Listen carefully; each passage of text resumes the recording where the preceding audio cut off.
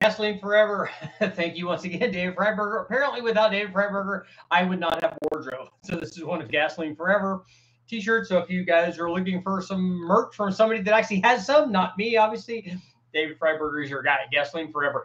Tonight we're going to talk about street boost levels. So the question is, and I think that this has evolved over,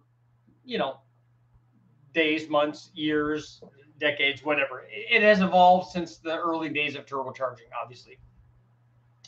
We've had a lot of factory turbo motors, factory blower motors and stuff. But what I'm talking about is because the factory guys tend to get away with a lot more. My wife's Mercedes is a good example. That thing runs 20 pounds. and you could put regular gas in it or mid-grade or premium or whatever. I don't think it will run E85 in it. That would be interesting to see if there was a tune for that. That would be kind of cool. But my question is, how much boost are guys running on the street? So when I talk about street, obviously we have to eliminate some things. We have to eliminate drag weak kind of cars. I know that those things are super powerful, and I know, yes, they do technically run on the street, and they drive them to events and trailer stuff behind them. But that's not your typical drag. That's not your typical street car. A typical street car is the car that you get in and go drive every day. Well, my Chevy Sprint Turbo was a perfect example. My supercharged Mustang was a perfect example of that. It wasn't just a street car. It was the only one that I had. It's the one that I drove every day. So if that didn't work, that meant I didn't have a way to get around. So that's something that you rely on all the time. So the question is, how much boost do guys run on these kinds of motors? I know when I was running the Vortex supercharged Mustang, we ran it at about 7 pounds. Now that was, early in the days of 5-liter Mustang development. It was early in the days of ECU development. I basically had a stock ECU. I had a Pro-M 36-pound calibrated meter. I had 36-pound injectors, and sometimes I had a Crane Interceptor, which was like the high. They supplied it to me.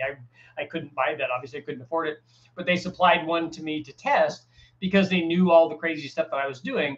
So we did a lot of these piggyback kinds of things. So we, whatever was the latest. I had an MSD or a Crane with an adjustable timing retard on it so that we could take the timing away.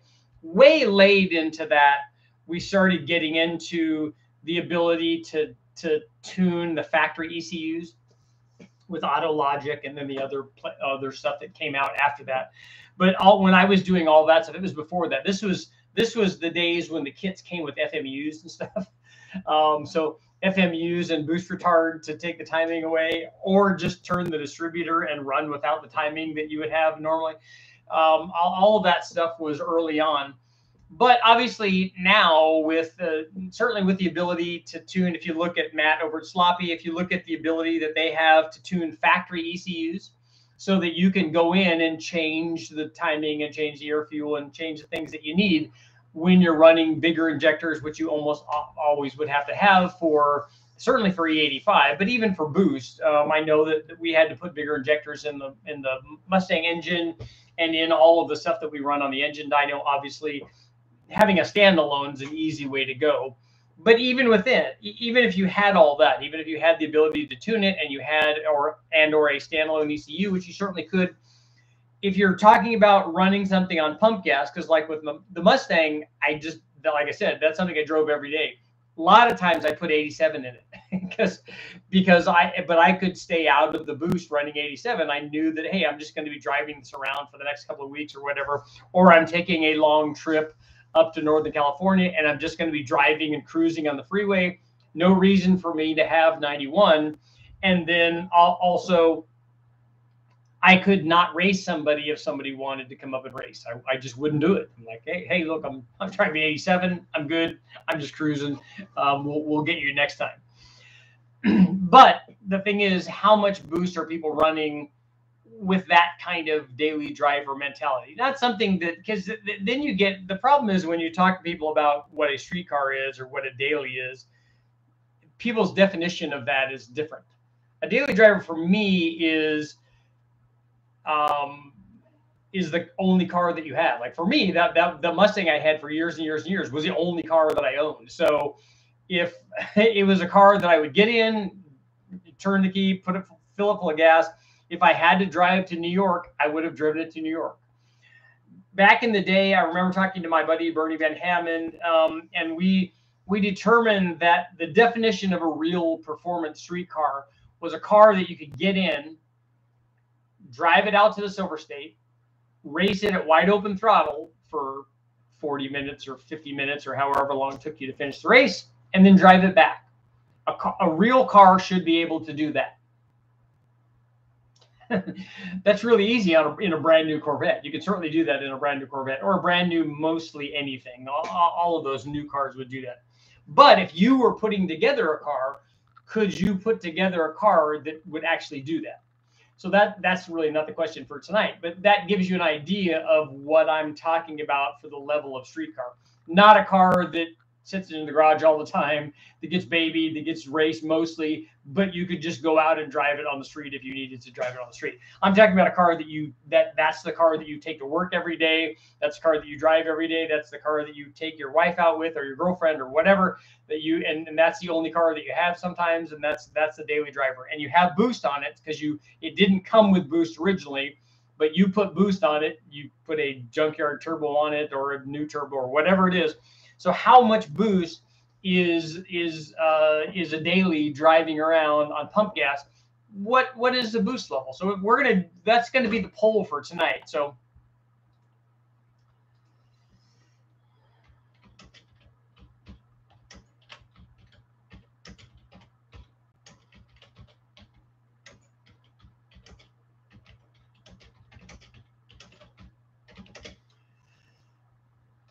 okay, so the poll for tonight will be: do daily driven turbo motors, daily driven pump gas turbo motors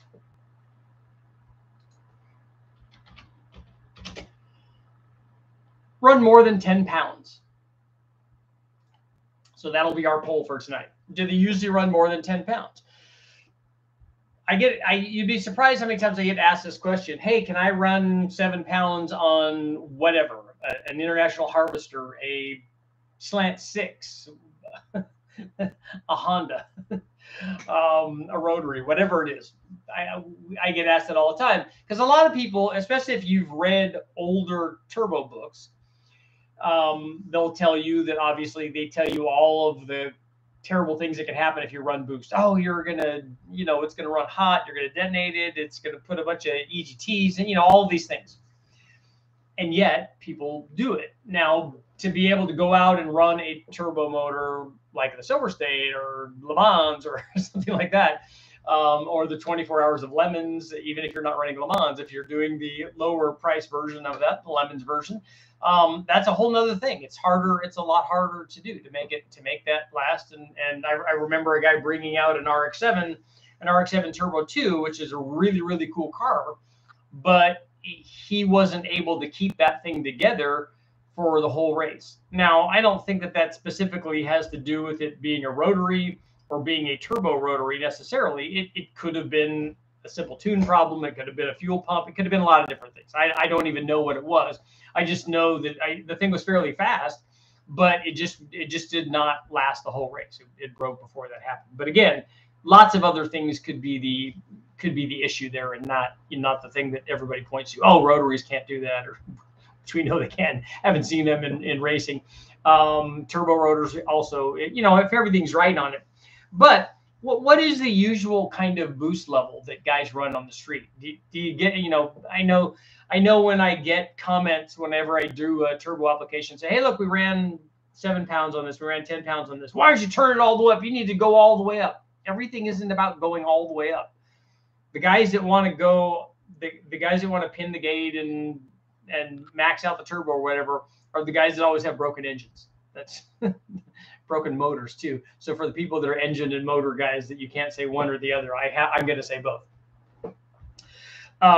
Those are the guys that have broken stuff. So because if you turn it all the way up, once you do that and you try to max the turbo out, just like trying to max out the supercharger, it gets more and more problematic the closer that you get to that end level. It's just things get unhappy. It gets hotter. The belt slips on blower applications. The back pressure gets high on turbo applications. You know, all sorts of stuff that can go wrong is going to go wrong. If you run it in the happy place, you know, it'll last a really, really long time. But you also would need to size it, obviously, to do that. And the thing is that here's the other thing to think about is if you're running 7 pounds, 10 pounds, whatever that number is, if you're running that on a motor that started out making 300 horsepower, you're going to be at like 450 or 520 or whatever the number is for 10 pounds. But if you start out with something that's like a big block that's making 600, then all of a sudden you're at a pretty good level, even at just 7 pounds. You know, you could be at 900, assuming that you're running E85 and you've got enough timing and that kind of stuff. So that's the other thing to think about is not just like we were. Obviously, the pole is predicated upon boost, but boost really isn't the thing. I mean, if we take a stock 200 horsepower V8, which they made plenty of those back in the day, and you apply boost to it, that's going to make it feel a lot better. It's going to make it feel, if you add 7 pounds or so, it's going to might make it feel 40 or 50% better, which is good, which is a lot. The thing is, it's just not a lot, relatively speaking, because you can get that same kind of power as we saw from the bolt-ons versus boost. You can get that easily with heads, cam, and intake, or usually if it's an LS with just a cam, you can get that kind of gain. But the thing is, whatever your starting point is going to determine how much power you're making once you add that boost. So normally when I talk to people about, and particularly the LS, but I'm sure the LT would be the same because it makes even more power. But if you're starting out with an LS and people say, well, what, you know, how much camshaft should I put? How much cylinder head should I put? I tell them to put more camshaft and more cylinder head and more intake manifold on an NA combination if they're trying to make power. If you have a turbo combination, I usually tell them, look, just keep your stock heads, keep your stock intake manifold, put a cam in it, and just run the boost at wherever you need to run the boost to make the power that you want, because the turbo is going to dictate that. If you are limited by octane, if you're going to run 91 or 93, which they have in a lot of places around the world, or around the country, but also around the world, if you're going to limit that and say, hey, look, I'm going to run 7 pounds. So if you run 7 pounds on a stock motor, you're going to get one thing. If you run 7 pounds on a motor that's been upgraded with, and especially with a camshaft, I mean, we've seen on LS applications, if you put a camshaft in, even if you're only running 7 or 8 pounds, you know, you might, from the camshaft swap now with boost, you might pick up 120 horsepower. It's a lot. I mean, so it's definitely a worthwhile thing to do something that's going to allow you to make more power. And so here's the question for you guys. Are we still within the same safety margin if we're running the same amount of boost? If we're making more power, like is the detonation threshold the same for a turbo stock 5.3 from the wrecking yard at 7 pounds as it is from a cam 5.3 at 7 pounds, when one of those is making 120 or 30 horsepower more than the other one? Is that detonation threshold the same? Is the safety margin the same? Will the motor last as long?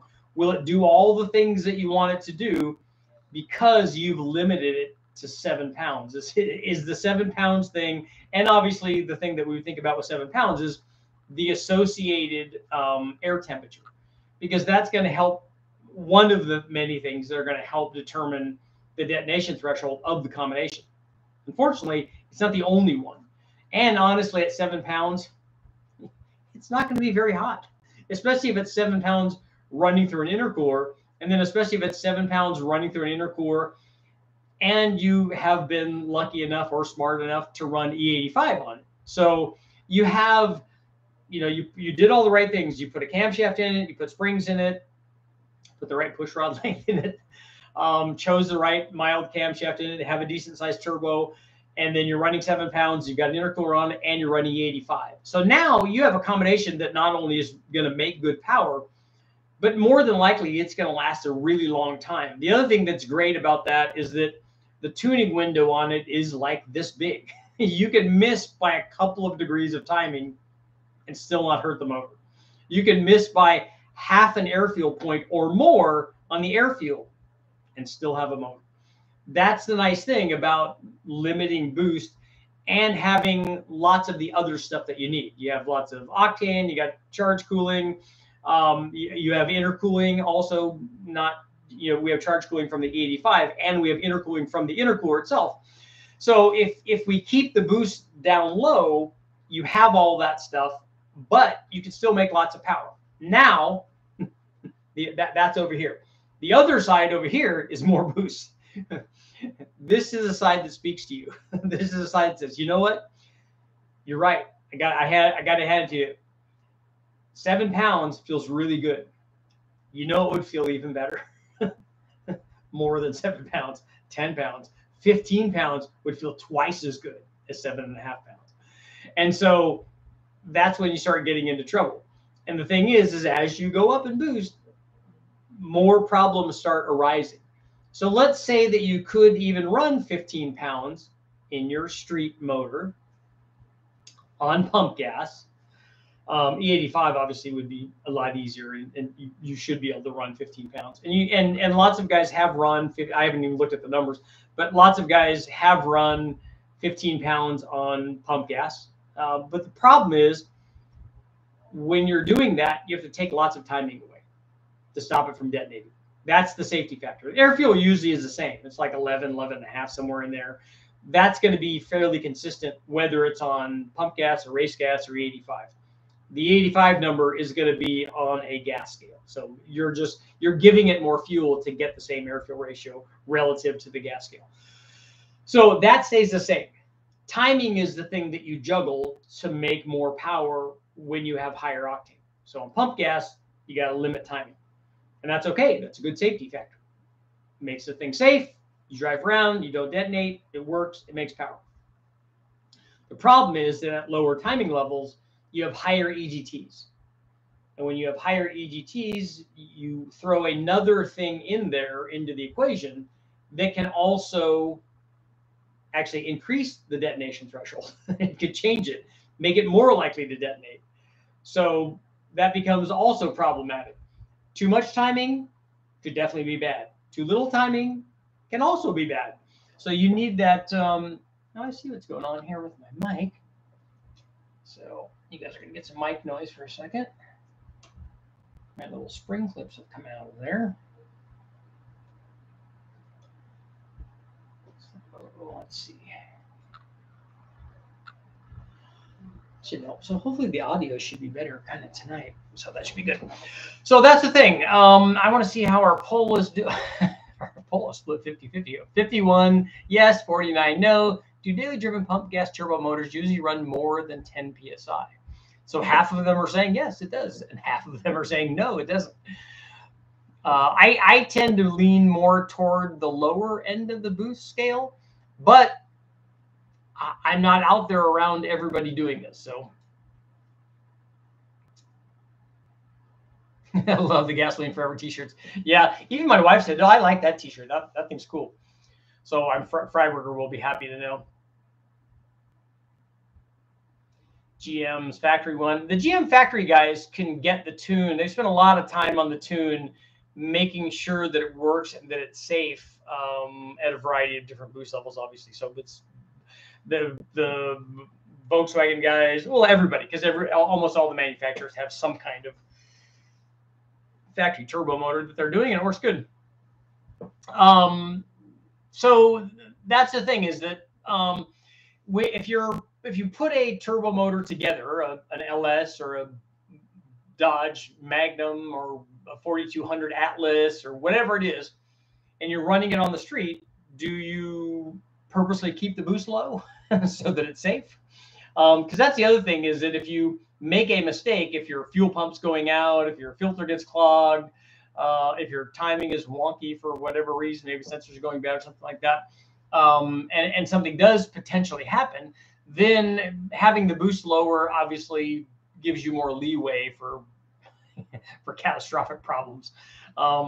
And with when I had the blower on the Vortec, the thing that was nice about that I will have to say, is having a supercharger on there, is that as much as we would have maybe wanted to be able to turn the boost up, especially when you were getting ready to race with somebody, as tempting as that would be, like on a blower deal, you have to get out and change the pulley and then retension the belt and do all that. So you're not really going to do that. You're not really going to hop out at a light or whatever and try to do that. On a turbo application, if you just have a controller or whatever, that's a pretty easy fix. Or if you have the little Coca-Cola lid, the tab that they use on Fast and Furious with a little string on it, so you pull your vacuum line, then you can do that also. But we couldn't do that with a supercharger. So the supercharger kind of kept us safe and honest as long as you had it, like I said. And the nice thing, I guess, for street use, especially on pump gas, because I even ran 87 in the Mustang a lot of times, although mine was only 8.5 to 1 because we put dish pistons in it, forged dish Weiscos in it long way back.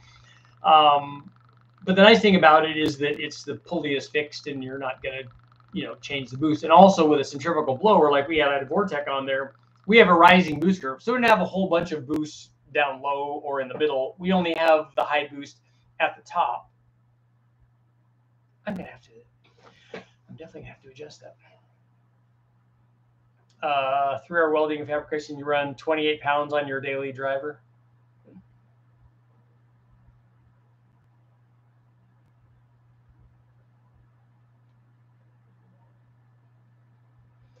Variable boost and spark would be a great option with a turbo. That's all doable. That's the nice thing about turbo stuff.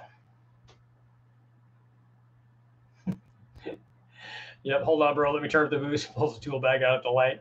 Yeah, and you got a guy like wrenching on it to get the belt tension that you need so it doesn't slip. It's a little bit of work. A Dodge Cummins, yeah, a turbo diesel is a whole different thing. Does anyone know if a Roush Mustang uses a standard Ford supercharger intake manifold gasket? Are you talking about the gasket between the blower and the intake manifold, or between the intake manifold and the head?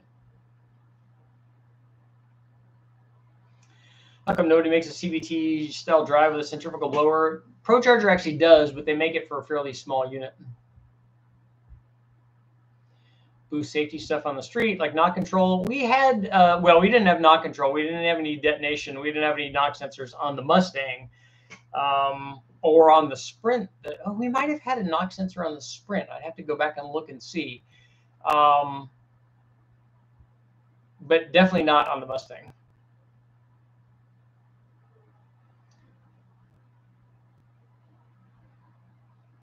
Texas Speed Cam, Texas Speed Stage 2, L6 springs, L7 lifters.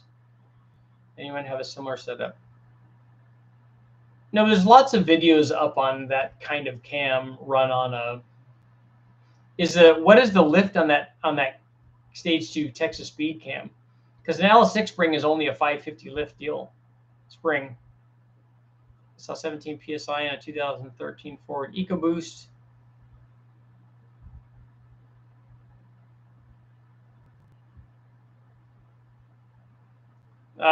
Brian, so you run 15 to 23 pounds on your daily driven Reliant.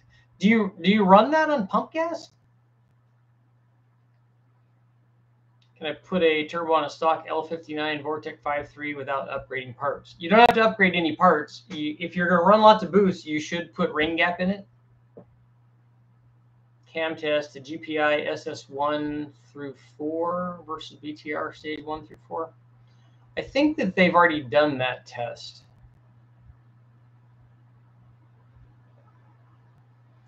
I am going to be doing more Atlas content. Water-cooled turbo versus oil-cooled. Actually, a water-cooled turbo is also oil-cooled. They're going to lubricate the center section with oil always, and then the water cooling is just in addition to that.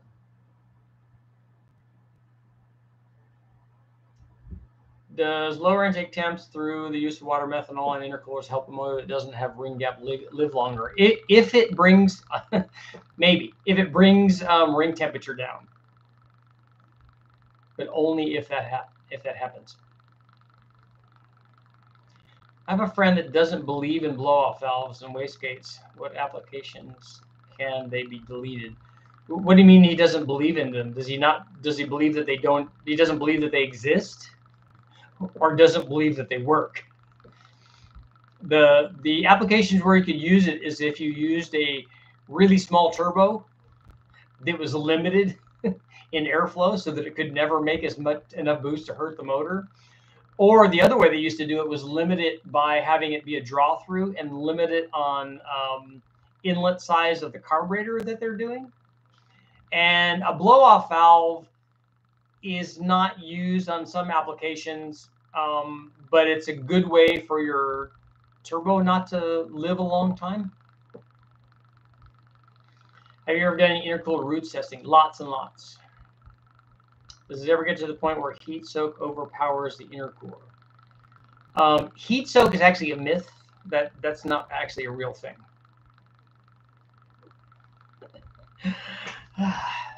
If you have an air-to-water intercooler between the roots blower and the motor, and you have a good enough supply of water, then there shouldn't be a heat soak problem.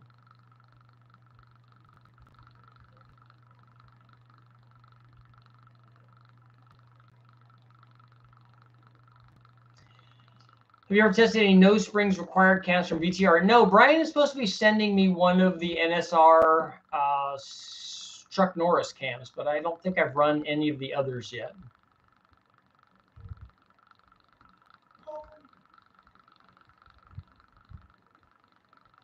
My GTX had a knock box, ran 15 to 18 pounds all the time on pump gas, 8-to-1 compression,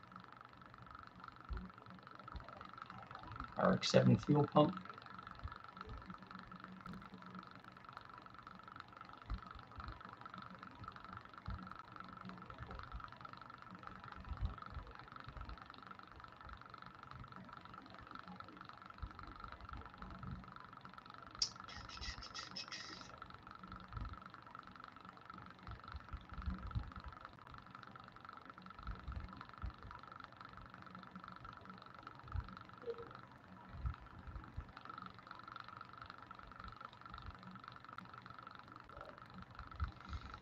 Variable vanes don't use blow-off valves or wastegates. They don't use either one of those.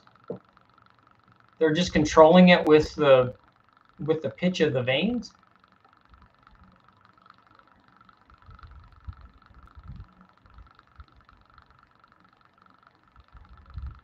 Have you ever thought about running a junkyard turbo test?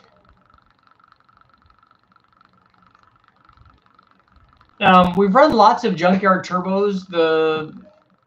The 5-liter, I think the guys from Muscle Mustangs did a test where they ran 2 of the SVO Mustang or Turbo T-Bird turbos, ran twins of those on a Fox on a 5-liter way back. But you can get turbos off of a lot of the turbo diesel applications and run them. They're not ideal, obviously, but they are a turbo and they will provide boost. The problem is that anymore, I don't know how cheap junkyard turbos are, and then you usually have to fabricate something to make them work, like a flange or something. And the turbos that are available online are just so inexpensive that you can get a brand new one.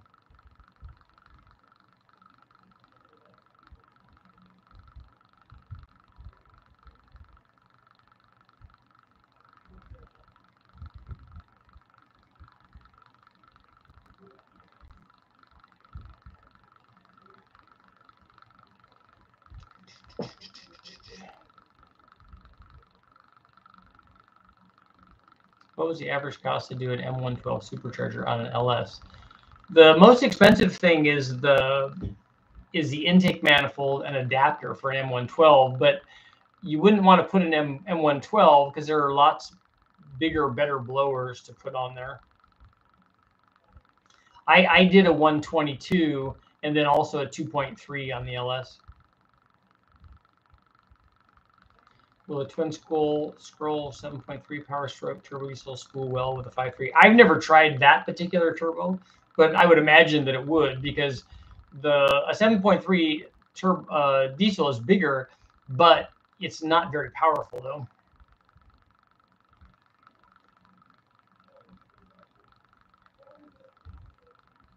Richard, is boost timing similar to nitrous timing, -2 degrees for every 50 horsepower? No, it's not.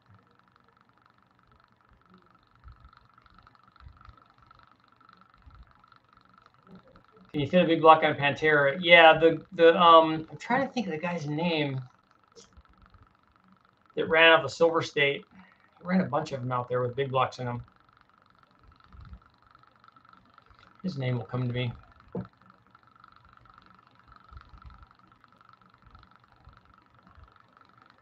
How long till you have boosted Pontiac V8 information? After I get a Pontiac V8, I could have that.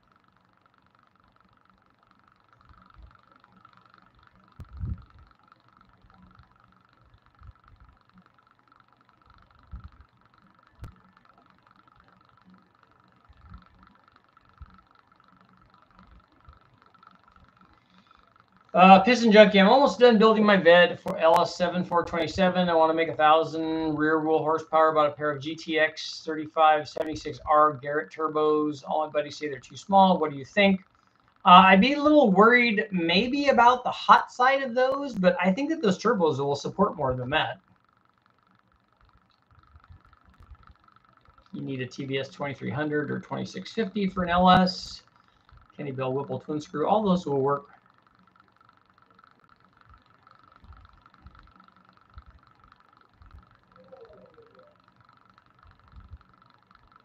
This Pantera that I had, I wish I could remember the guy's name. He had some SVO. First, he had a crate engine in there. Then he had a built one, but it was 500. It was like a 514 to begin with, and it went really fast. It was a more than 200-mile-an-hour Pantera.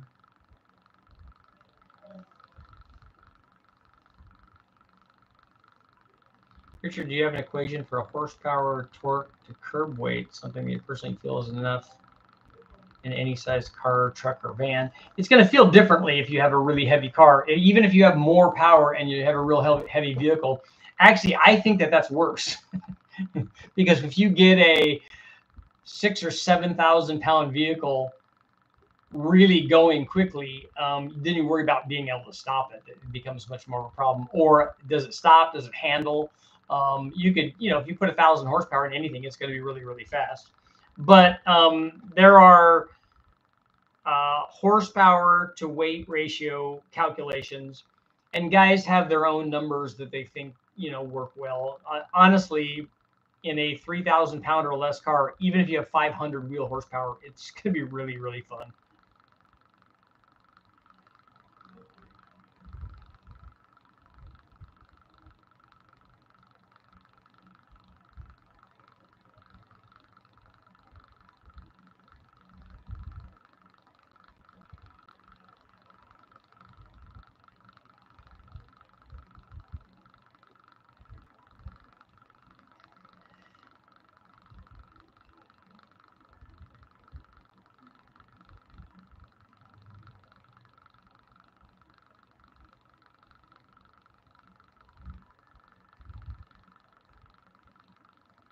I like the way the Panteras look. I think that I've always liked those. I like the way that the engine looks. Guys detail these things, put turbos on them, blowers, whatever.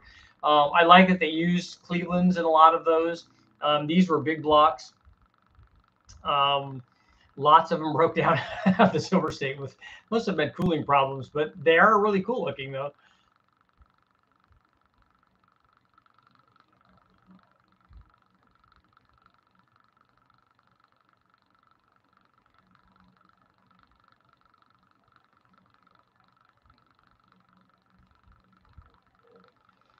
Twin M90s, that would be good. Or Mangusta, yeah, that would be even harder to find. I've seen some stuff on Facebook about a guy doing some double throwdown 2650 stuff. Some new ones. He's buying rotor packs and making his own combinations. So we'll see if anything ever comes of it. Yeah, jet black. When they have downdraft Webers on them, they look really cool.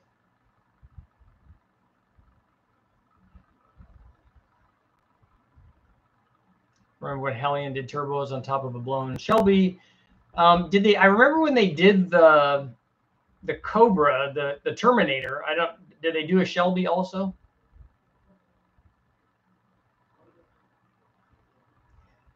Crypto Cars and Coffee. Richard, would you be willing to look at a new tune on LS7 build via HP tuners?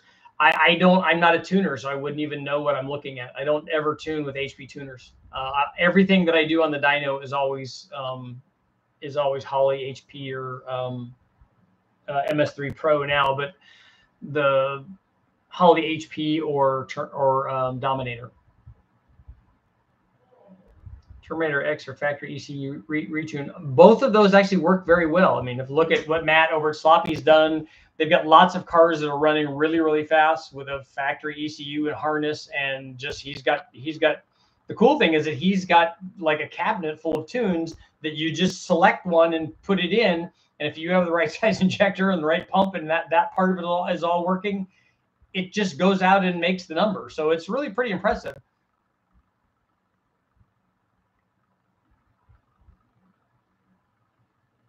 If I had my choice, a 5.2 Voodoo would be a great motor for the Pantera. I think Mahovitz long ago had a Pantera and was going to put a modular Ford in it.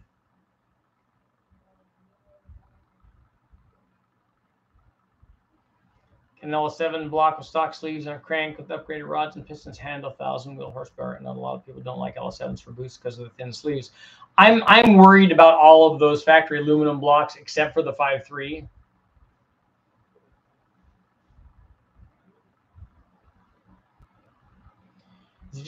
Is a GT35 too much turbo for a street-duty Duratec 2.5 in terms of boost? Well, a GT3582 is like a 500 to 600 horsepower turbo. So is that where you want to be? It's sized pretty well for a 2.5 liter, especially if it's a good one.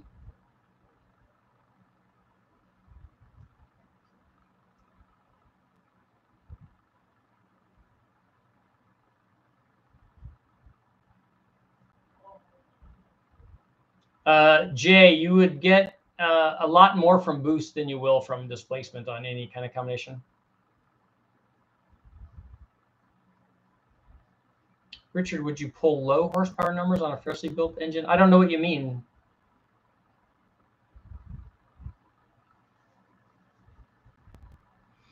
Callaway factory Corvettes. Yep. The factory tune port deals.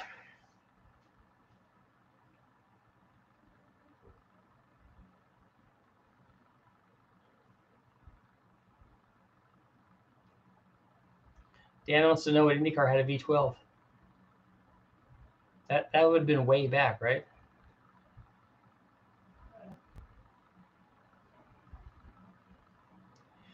How much can air filter size matter for NA motors? It does. I mean, you have to have enough airflow to support whatever power level you're at.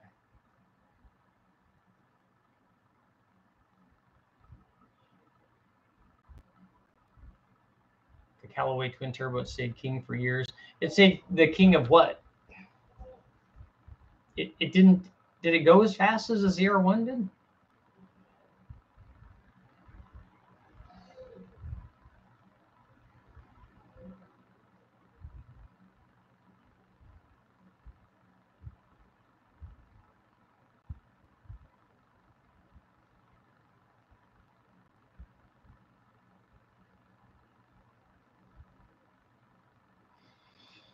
Yeah, we're all worried about the big end. The cool thing about the Callaway is that it had like a massive amount of torque, but not a lot of horsepower.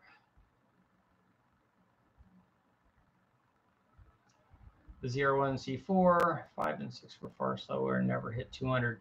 No, a ZR1, the C4 ZR1 was a 180 mile an hour car, but a Callaway twin turbo was not a 200 mile an hour car either.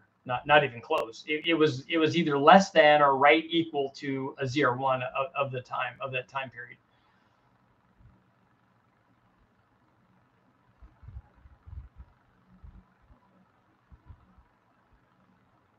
Why does a 2-valve 4.6 get so much hate? I wrote a book about them, so they don't get any hate for me.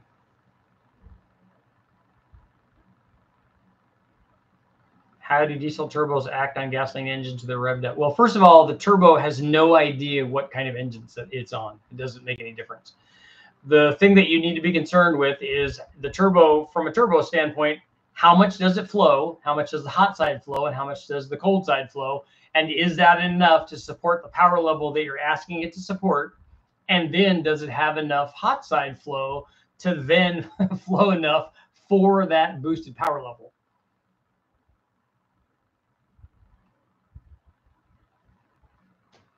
Yeah, the factory Callaway was 380, 385, something like that. It was less than a 386, I think was the number, if I remember it. I don't know why that number stands.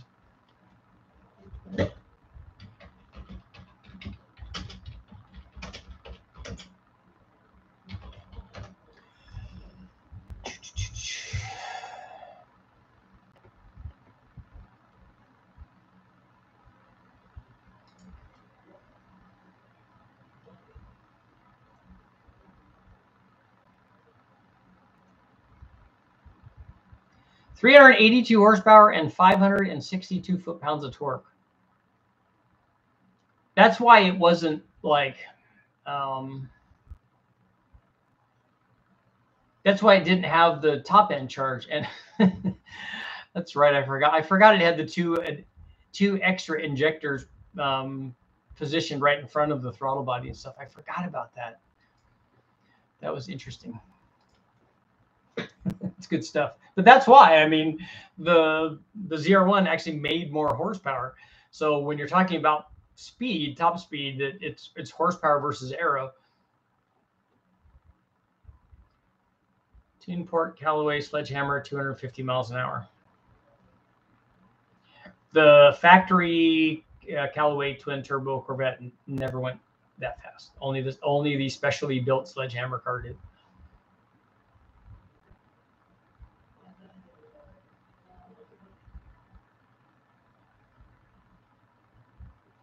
Can't wait to see more Atlas testing. Me too. I'm excited about that.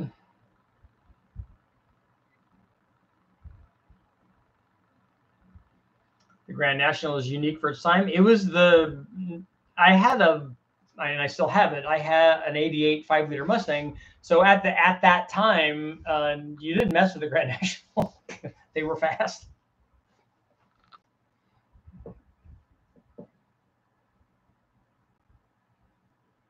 I went for a ride in new Shelby GT500, 760 horsepower. They go pretty good. That's a lot of power.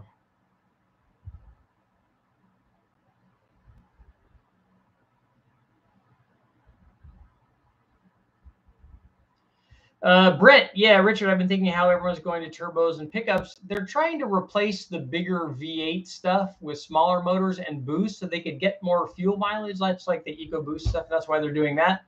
But yes, you could run a turbo on your small block Chevy. The critical element is just the tune, especially for a towing application. Yeah, Andy, a new LV3 does make more than a Grand National. In fact, it makes more than the GNX did.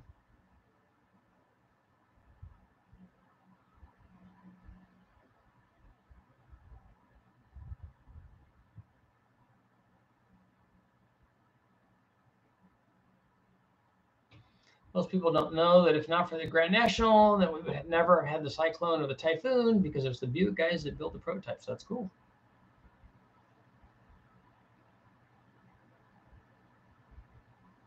Can an LSA supercharger fit an LS9?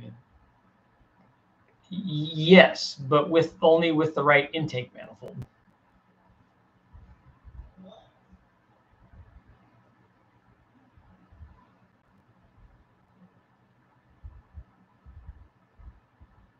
So Walmart. So you saw the LV3 or LV1, LV3 heads flow like 240. That's it. That's all that they flow. I thought it would be more than that.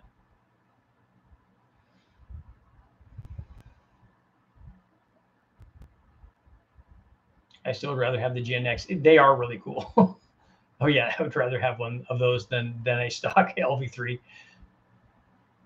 And the Trans Am, yep. Because then they finally put it in a car that was at least aerodynamic.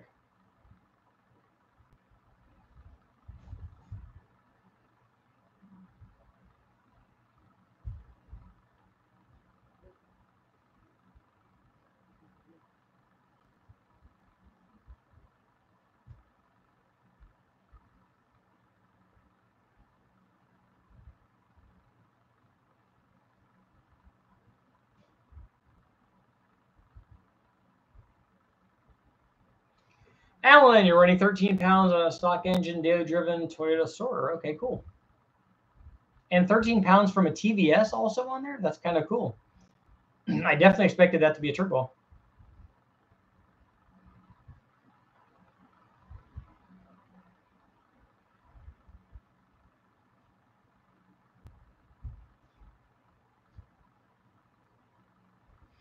So Travis, you think that most of the motors are not V8s? Still at 51% yes and 49% no. So it's just vacillating back a little bit one way or the other. And Richard, can you do a comparison of multiple different intakes for the LT1? I don't know how many different LT1 intakes are available. So I know Edelbrock used to have one. There is the factory one, obviously ported factory ones. There was a, I tested the Lingenfelter Super Ram. Was that what that was? There was one of those. What else is there for the LT? There's probably a mini Ram, but that's going to be real comparable to the factory one.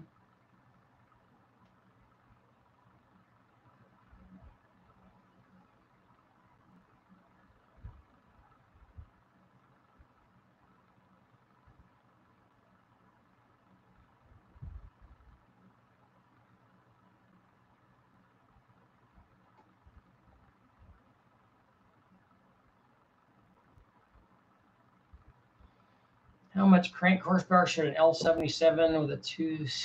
What is it? I need to look that up.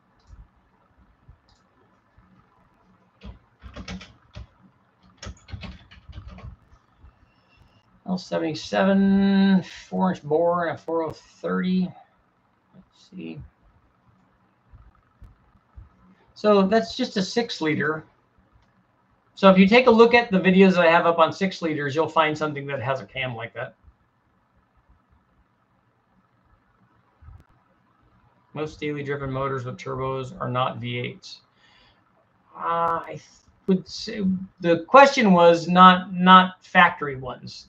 So engines that were originally NA that guys put turbos on is kind of what we were talking about.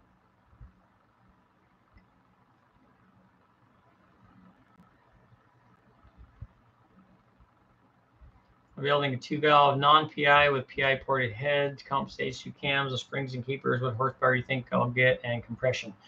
I don't remember what the compression is. You can look in Sean Hyland's book, or you can look that up and see what kind of compression you'll get.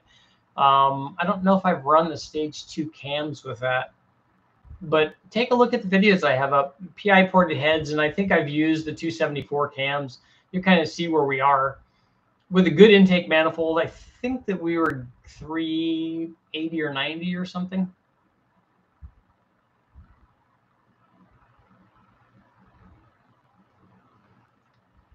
Keith, I don't know that I've tested specifically Gen 3.5 rods.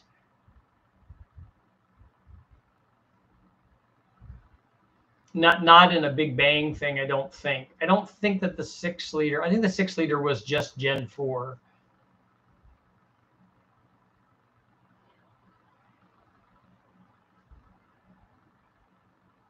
For the Torque Storm on a 454LX, you're going to be really hard pressed to make 8 pounds of boost with the Torque Storm on that motor, because it's like a 700 or 750 horsepower supercharger. Do you like the new LT more than the LS? I don't like either one of them more than the other. I like them both because they're just more motors for me to test.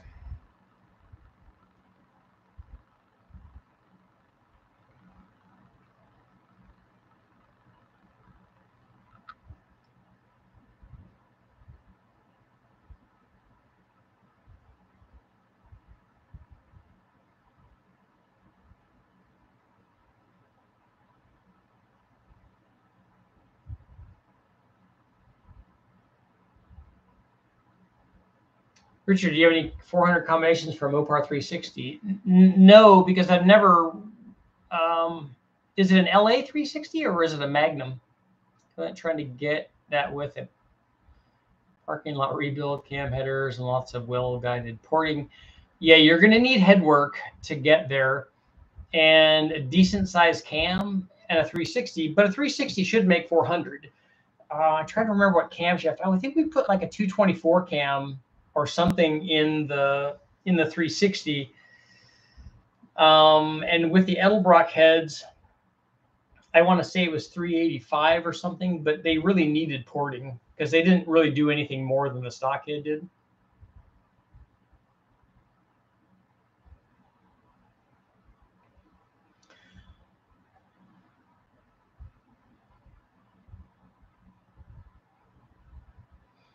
So we got 205 people here and 109 likes. So people need to hit the like button.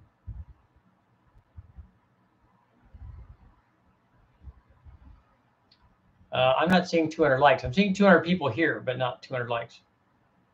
Do you do any nitrous testing? Lots and lots of nitrous testing.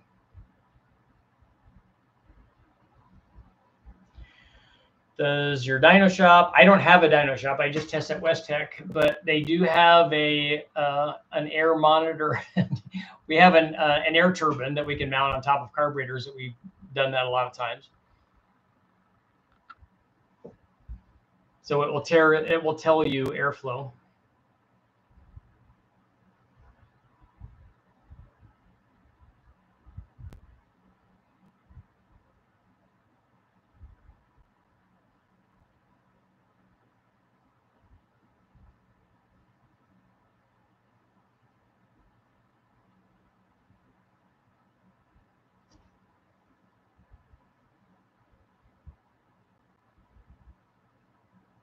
It's not the PSI, it's the system. That's what's so funny about engines, like temperature and power generation.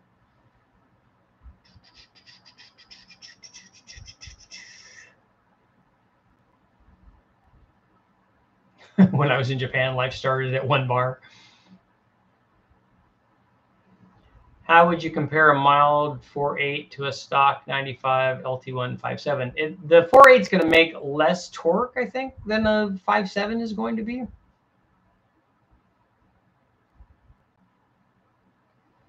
What's a safe shot to run on a Gen 4 6-liter? We ran 300 shots on junkyard 5.3s with cams in them.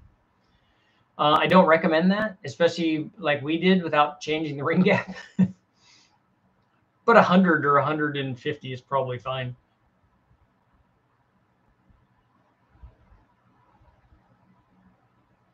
I have a sloppy stage 2 cam for my 6-liter. It's a 6.7 fully forward. So is it a 408 or something? LS3 heads and intake. What boost is recommended? The boost has nothing to do with the combination that you just described. You can run as high a boost as you want, especially if you have forward rotating assembly, and I'm hoping that you put enough ring gap in it. And then the boost now is going to be a function of your tune, your injector size, your fuel pump, mostly your tune, your intercooling. I don't know if you're running E85 on it. Ever tested 2nd gen Ford Lightnings? Yes. You going to be on Engine Masters again soon? I don't know. They just ask me randomly whenever they need something.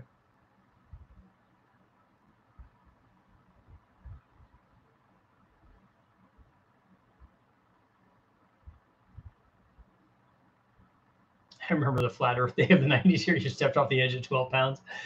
And that's when the sea monsters would get you, right? 6-liter board 30 over is not a 6.7 liter. So did you put a 4-inch stroke in it too? That would be a 408.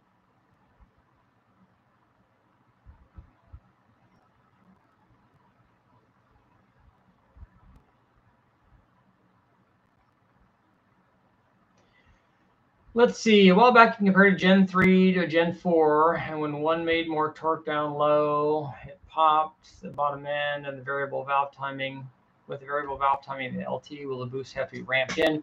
I think the boost should be ramped in anyway. Those two combinations were pretty different in the components that we use for them. Not to mention one being a Gen 3 and one being a Gen 4. I don't think that you should take those two tests as absolutes for torque production, for one being stronger than the other. They're just some kind of data point. But on an LT, more than likely, if you put camshaft in it for doing a big bang, you'd get rid of most of the VVT anyway. But yeah, and you would ramp boost in if you want to do it properly. But that's the way that we should be doing it on the big bang stuff. How big was a 6-liter block with a 4.8 crank and rods? I don't know. I've never run that. I ran a 6.2 block, an LS3 block with a 4.8 crank, and custom rods, and then custom pistons. And I think it was 330 something inches.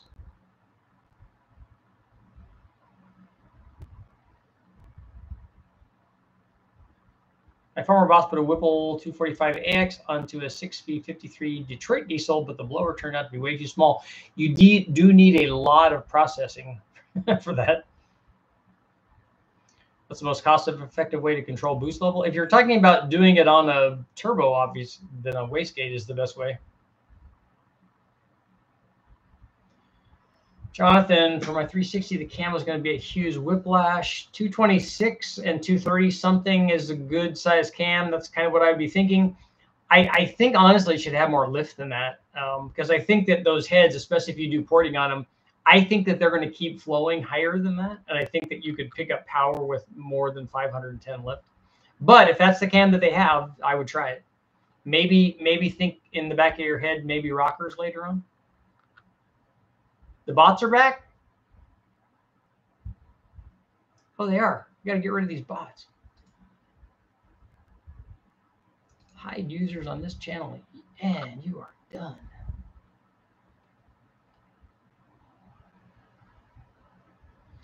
Like to see more roots blower testing, 871 to 1471 on a 502.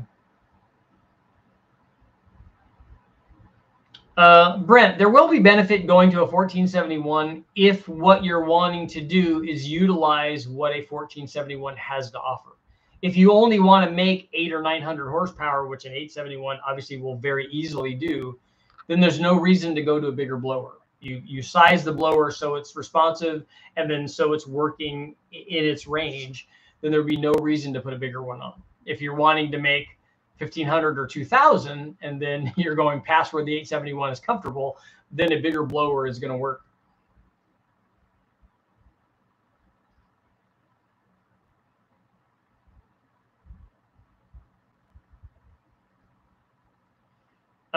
Crypto, I don't know. What is an LS7 injector flow? I don't know that that's enough for what you're talking about there.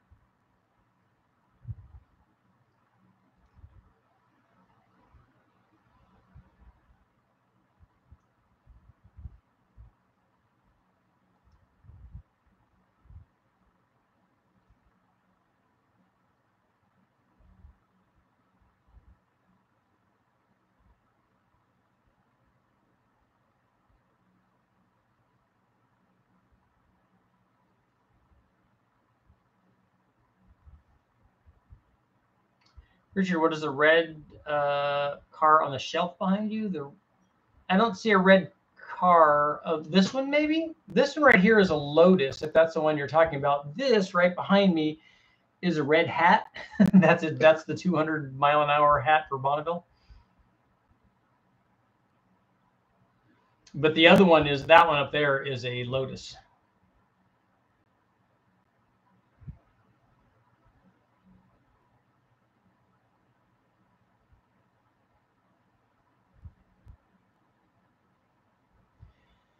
You ever run any Porsche stuff? I have owned a couple of Porsches, but I never run any on the engine dyno. We ran them on the chassis dyno, though.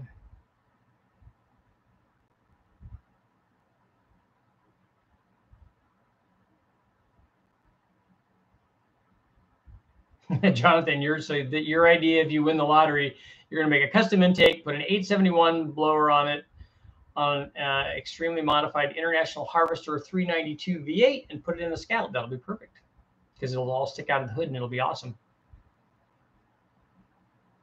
Let's see. Which heads cam and intake would you use for an Engine Masters build on a small block Ford 5-liter if you did it nowadays? I don't know. It would depend on what the rules are. There's a lot of good heads. The CHI stuff is really good. Dan does Porsche stuff. Dan, have you run any of those Porsche motors on the dyno, on the engine dyno?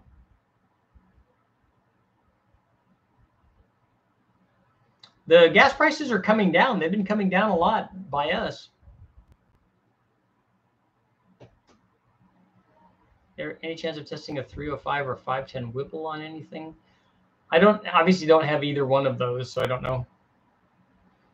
Yeah, 200-mile-an-hour hat. You get the red hat if you break a record at 200 miles an hour, Bonneville. Roughly how many pulls did you do on the Big Bang 351? I can take a look at that and see. Let's see here. Luckily for me, I have all of my data. Dyno results. We will go to small block Ford. 351 turbo. Big Bang 351.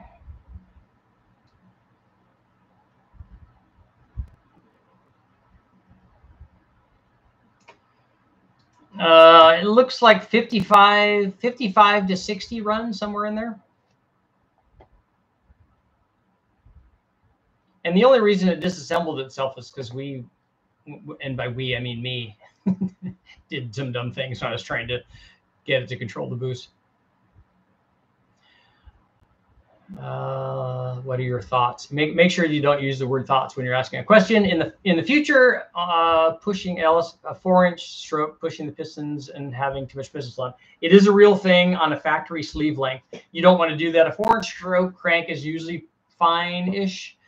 The 4100 stuff and the 4125, I don't ever use on a factory piston. I mean, a factory sleeve length, except for the LS7 sleeve length, I think is longer. But the all the aftermarket, the Darton stuff allows you. We put 4.5-inch cranks on those. Richard, have you ever tested MSD LS intake manifold? Yes, many times.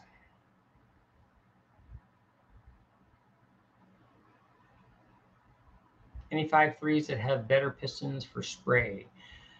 No. I would use a Gen 4 because I think that the piston and rod assembly is going to be stronger. But there's no piston design that's going to be better for spray. That's not a real thing. What you want is to make as much power NA as you can, because then whatever nitrous you're adding is going to add to that NA power.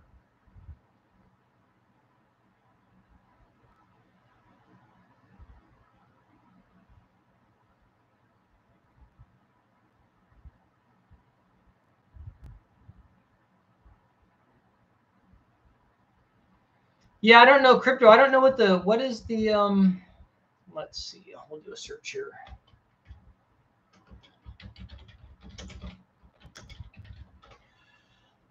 LS7 injector flow rate. That's an LY6. LS7's flow 42. So 42 is enough to support a fairly decent amount of power. 42 times 16. 672. So if you're going to be beyond that, that's at a 0.5 brake specific, which an LS is going to be better than that. And if you screwed a little bit of fuel pressure to it, then you probably could get away with what you're trying to do. But it's going to be right on the edge. It would be better to put 50s or something in there, or 80s. Then you're only at 50 or 60% dew cycle. Is it bad to do pulls on a fresh motor? Does it have to be broken in? If we have a brand new motor that's just put together, we always run them through a break-in cycle.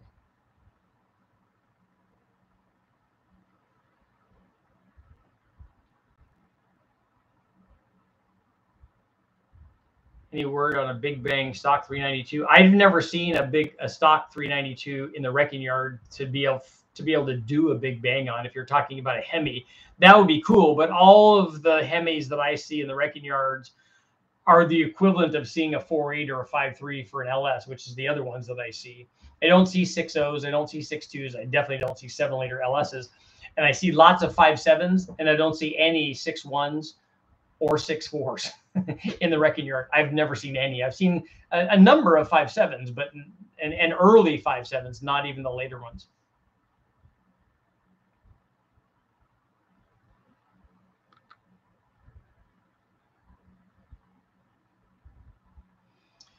We've used the truck coils a lot on the dyno, and they work well. The ones that I like best are the ones that we've run in the Big Bang stuff, and those were the LS3 ones.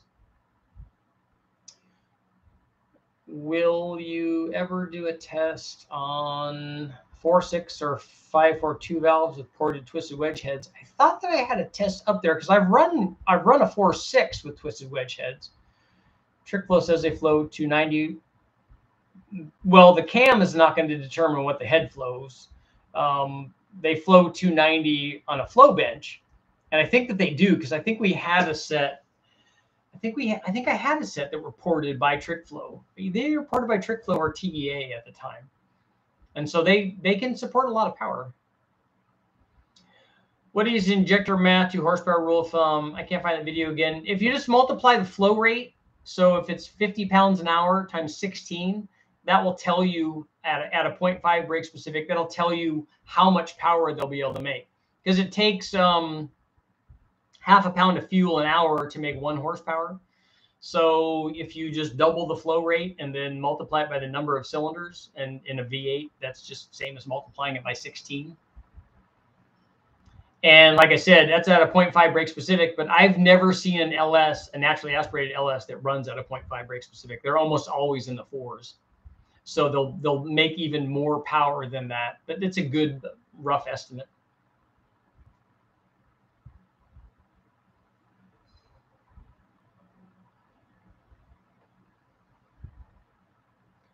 Crypto, thank you very much.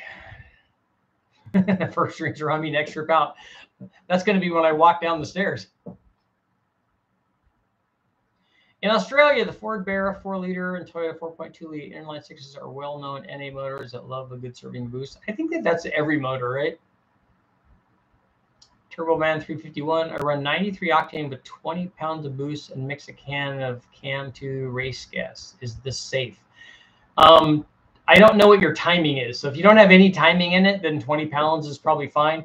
20 pounds on 93 octane seems like a lot to me. I wouldn't ever do that unless I had E85 or race gas in it. Jeff, we went with a 4-stroke and a 4.085 bore. Okay.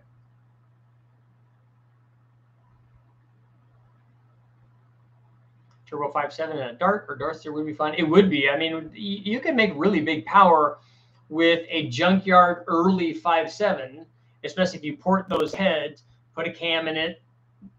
All of the intakes work good. All the factory intake manifolds. I've got videos up on the early intake manifolds. I like the car version. I call it the Magnum intake manifold. I like that one the best. It's got the most runner length and it makes the most torque. If you want to rev it a little higher than the 6.1, works good. The truck intake manifold looks the worst, just like an LS. It looks terrible, but it actually performs very, very well. But they all work good and they make really good power.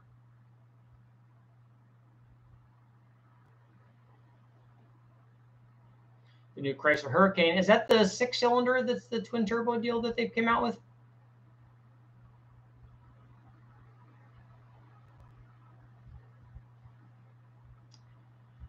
Is water meth injection better than an intercooler? No, I don't believe that it is. Could those JE dome pistons go into a 5.3? The ones that I use on the 4.8 definitely could. It's the same bore size. It's the same pin height.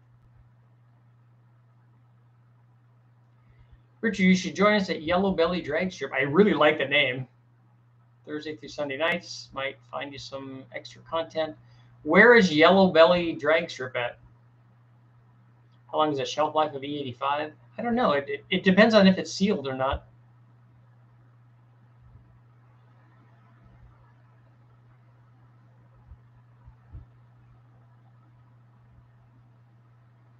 I've heard that twin 6262s on an LS run into back pressure issues on a 6.2 much more than 6267s. Well, if the 67s are going to be bigger on the hot side, it would make sense that the smaller hot side would have more the smaller turbine would have more back pressure.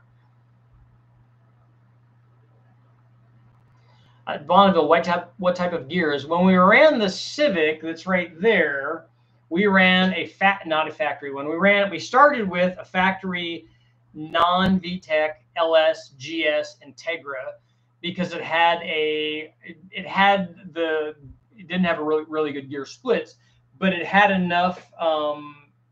The fifth gear was high enough, and the final drive was a 426, not a 440 like they use in the VTEC motors. And we actually had a different final drive made. We had a 4.0 because a lot of guys want to run a lot of engine speed, and I don't like to do that. I don't like to run high RPM, even in a little, well, this was a 2-liter V series or just under 2-liter V series. I don't like to run a lot of RPM. More RPM to me means more problems. More RPM, more problems.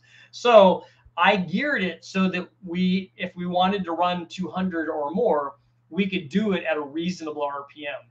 The only time in the fourth to fifth split, because it was really big, and if I would have built a transmission, I would have made the split between fourth and fifth much smaller, and then didn't care about, like, I wouldn't have cared about first gear at all, because first gear is just useless. All you're doing in the Civic, all you're doing is part throttling the thing out to get the RPM and vehicle speed up, get the wheel speed up.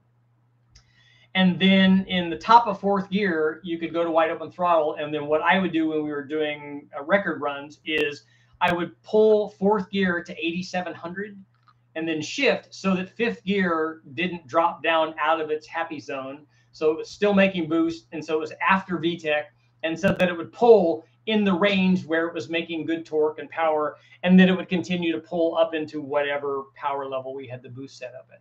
And so that's what we did. And we ran big tires too. We ran 26-inch tall tires, which is not good either. Ideally, I would have had more transmission gear and a smaller diameter tire so that we could have the car lower, because you can see it's got a big air dam on it and it's got more ride height than we wanted, but yet it still went fast.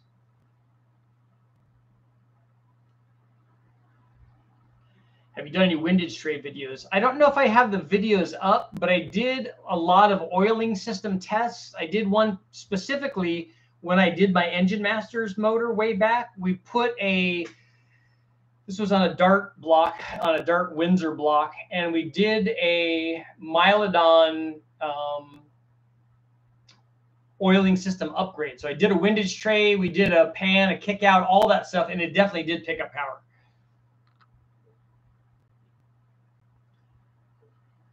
What does E85 destroy in your fuel system if you don't have the right stuff? It can destroy your pump. It can destroy your lines. It leaves residue in a lot of different stuff, like in your carburetor.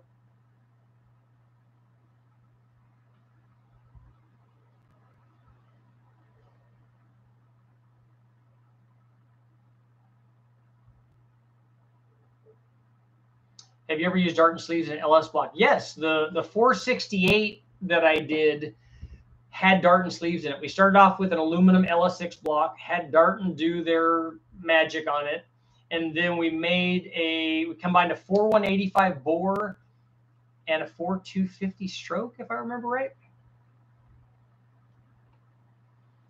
Lots of Toyotas and Nissan V8s. There are. The problem with running different motors than we have available to us now is that we have to make custom bell housings a lot of time, or adapters for bell housings, and then we have to figure out trigger wheel patterns and then make harnesses, and so it's a lot of work to get a different motor up and running.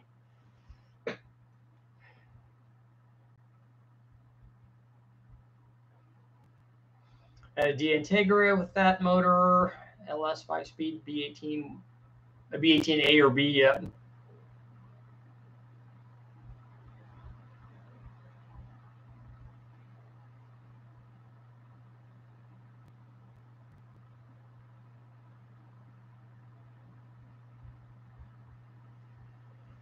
Do you run PTFE lines with the 85 with fuel injection and E85? We don't. I'm trying to think of what Westech has on their stuff.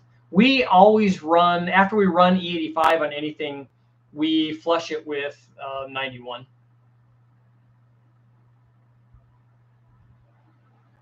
Was B18C the king or B18C5? The motors that we used when we ran the Civic, one of them was a dart block. The other one was a sleeved B18C GSR block.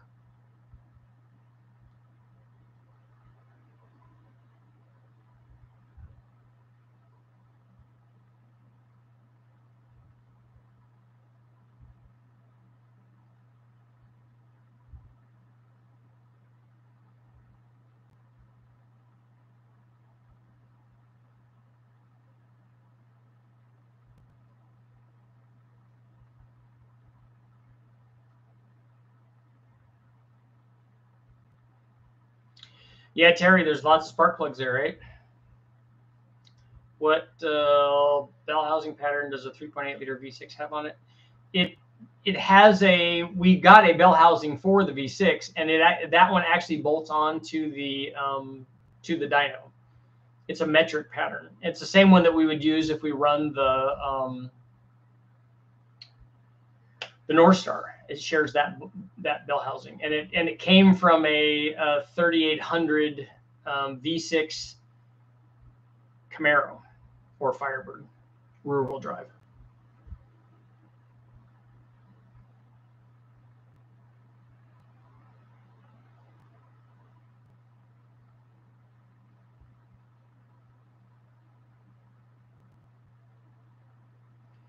Richard, did you ever chassis dyno your Honda Bonneville car?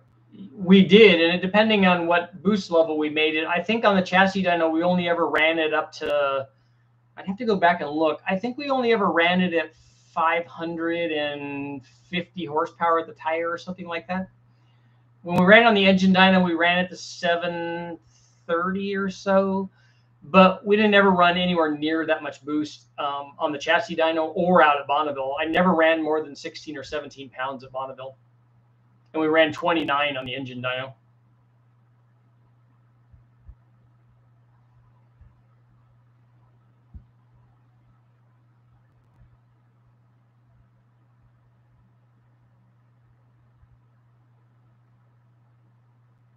Racing, are you entering the corner under braking?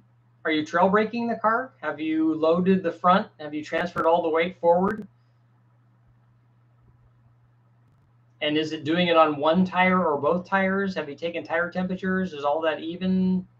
I need some more information on chassis setup, because as you see,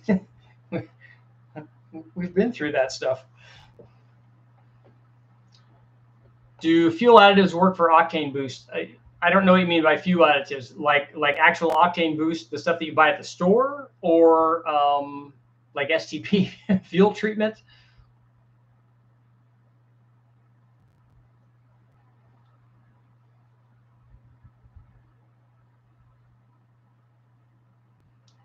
All of the testing I've seen on store-bought octane booster increases the octane by a fraction of 1 point. It's a percentage of 1 point, not 10. Doesn't change it from 91 to 101.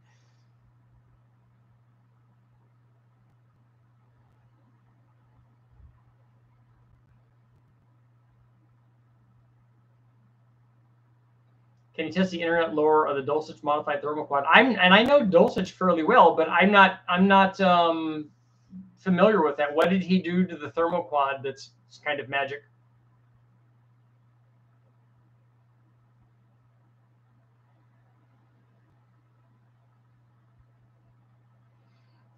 What are you saying? Is the back end coming around?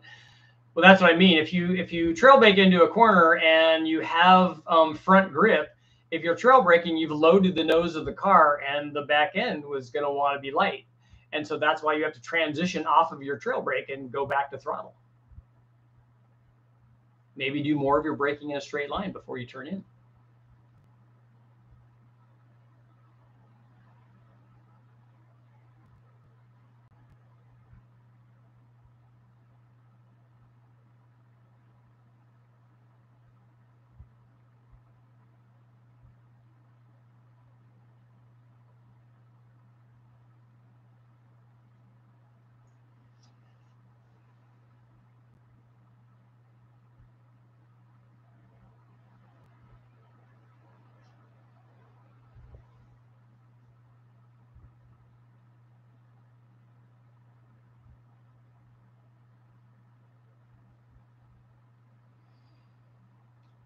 Racing, if you're doing simulations, you should trail brake less. Do more of your braking in a straight line and do trail braking less and try to balance the car, especially right before the apex.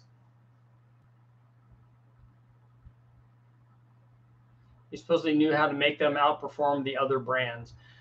That's too generic of a statement. There's no way that that as a universal thing is true. And I don't think Dulcich would say that either. How much power will a stock bottom end L36 hold? I don't even know what that is.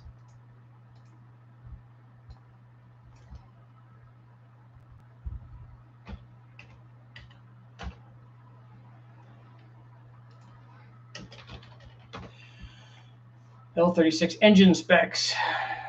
Oh, is that the little V6? Is that the NA version?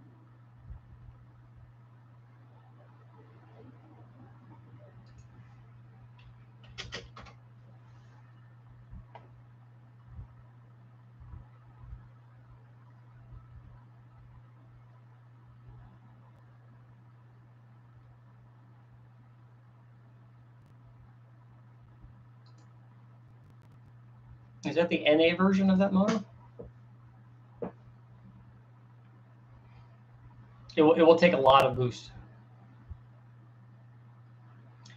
I don't know where the 2.2 liter head is from David. I sent him a message a while ago that just said, hey, can you just send that back to me? And I haven't heard from Turbo Monza either. I need to get those heads back too. Can I run a sloppy stage 2 with 317s and stock springs? No, you cannot. You can't run that cam with stock springs. That cam has too much lift for stock springs.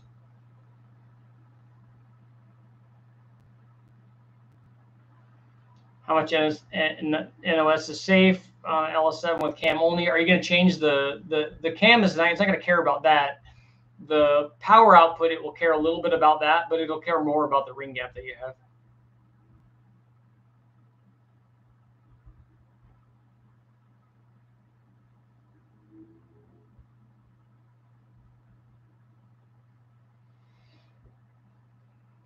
Racing, I think you're trying to figure out a problem when you should be driving differently. I don't think you changing the setup of the car to get it to do the thing that you're asking it to do, when maybe you're upsetting the chassis by your driving. I would try that and see what happens.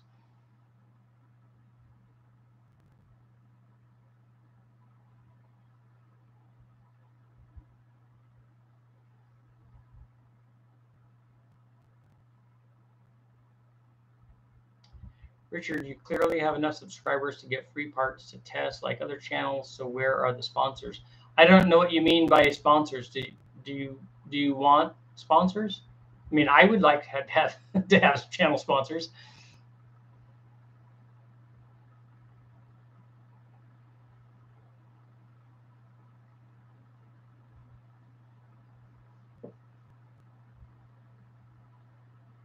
Smoother is always better.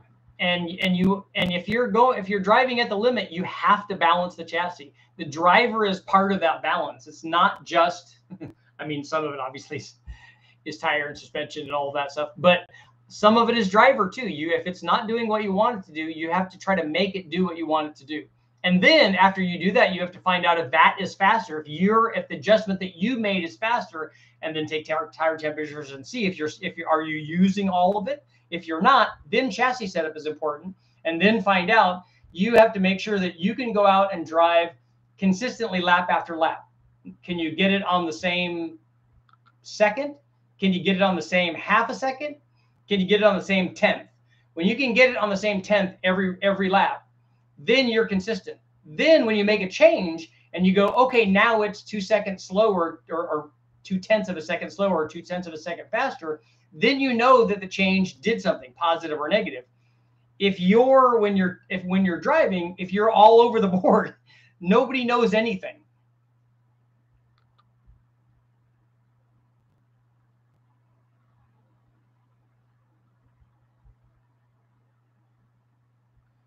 Companies send free stuff to guys like you to review. I don't review stuff. I test stuff.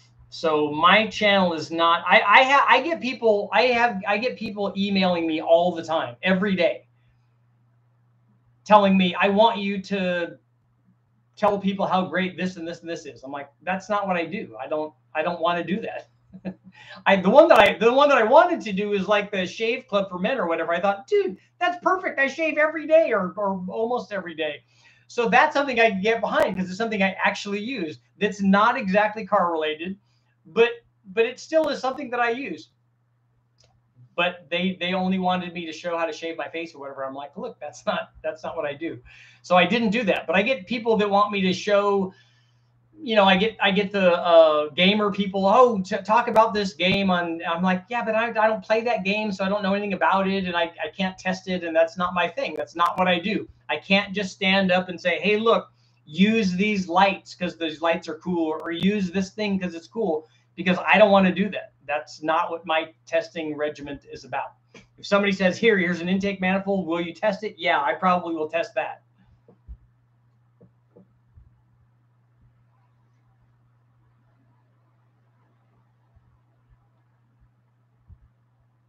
Is rough intake ports and smooth exhaust ports the way to go? I don't think that makes any difference at all.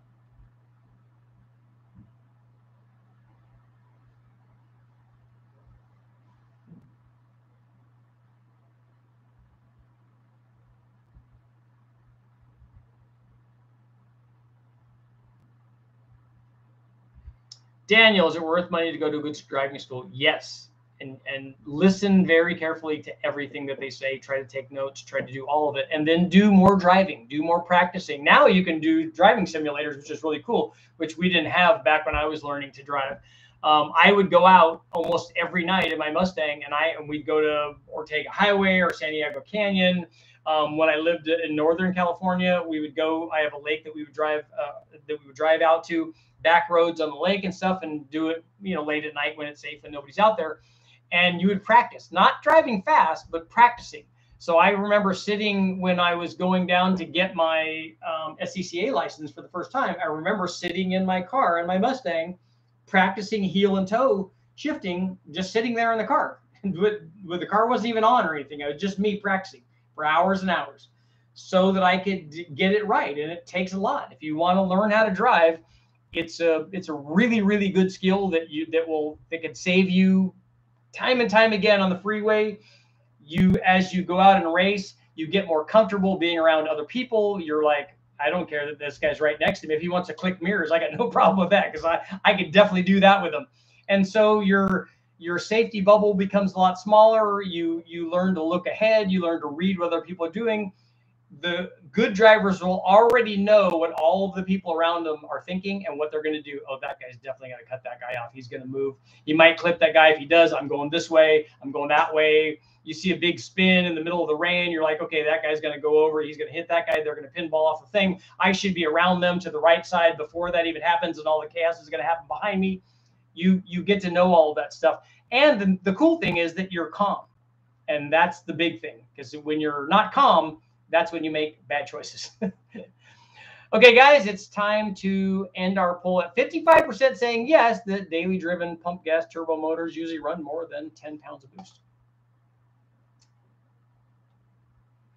Have you seen spark plug wires arc at night? Yes, we turn the lights off in the dyno to check spark plug wires to see if they're arcing.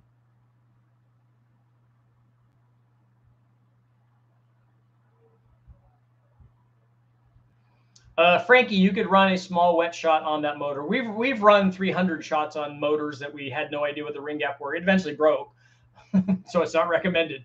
But it took a lot of shots before we did it.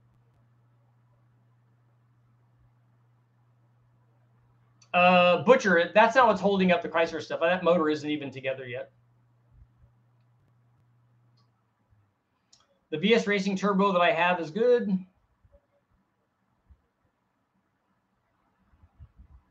Just remember, when you test retail products that turn out to be good, it's free advertising for that company. You deserve to get paid.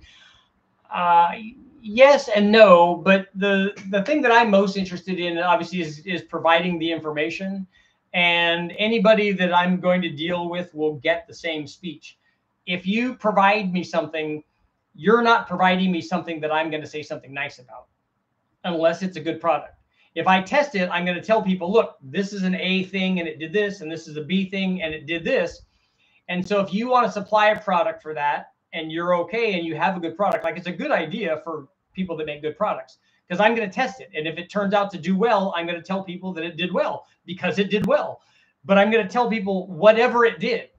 So if you don't have a good product, you probably shouldn't send it to me, because it's not going to do well if it's not a good product. And I'm going to show people what it does, whether it's good, bad, or indifferent. And as long as that's a mandatory thing, like that, it has to be that. It can only be that.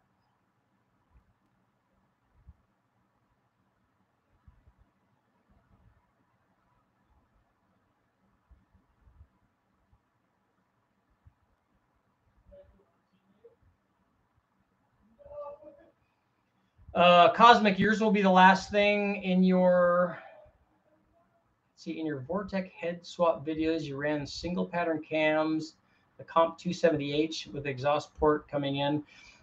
The exhaust flow balance is not going to dictate what kind of camshaft you need. You need a dual pattern cam regardless.